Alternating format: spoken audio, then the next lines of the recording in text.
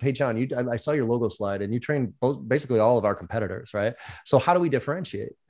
And my answer was 10, 60, 30.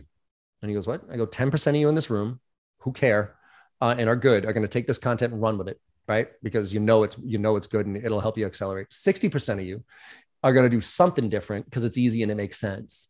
30% of you ain't going to do shit different. So the question isn't how many people can I train? The question is, what percentage do you want to be in?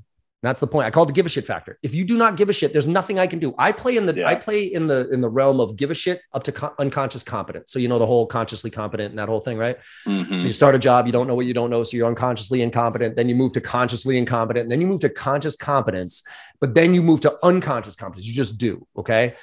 That's where techniques come into play. But you have to give a shit first. Because if you don't give a shit, I don't care how much techniques or tips or templates I give you, it's not going to, you'll get some mediocre results, but you'll never crack through.